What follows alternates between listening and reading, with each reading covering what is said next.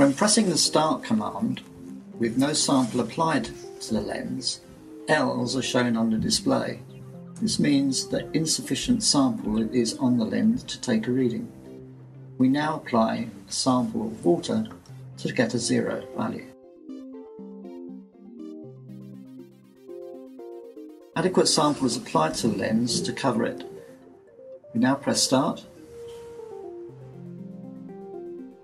A value of 1.000, specific gravity of water, should now be shown. The lens can now be dried and cleaned before applying a sample of urine.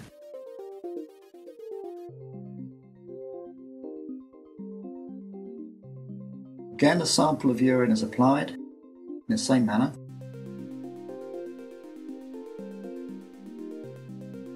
And the Start command is pressed.